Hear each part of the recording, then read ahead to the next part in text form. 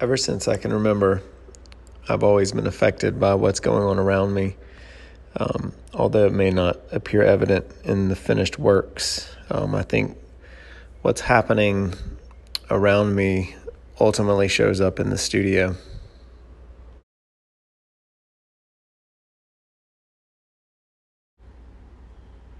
As we were building a new studio on our property, I couldn't help but be kind of taken with all the materials that were around and how they were going up to create this new space to work. Slow burn, which was included in the exhibition After Modernism, was a product of building this new space and was used in constructing the studio.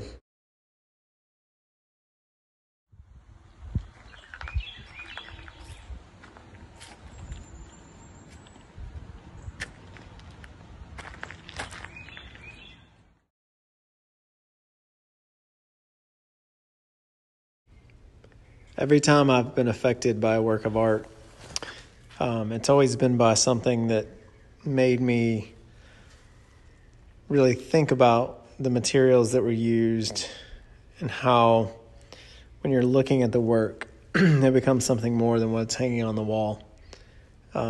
Work that's not easily figured out right away and that makes you sort of reconsider materials that you've never given much thought to.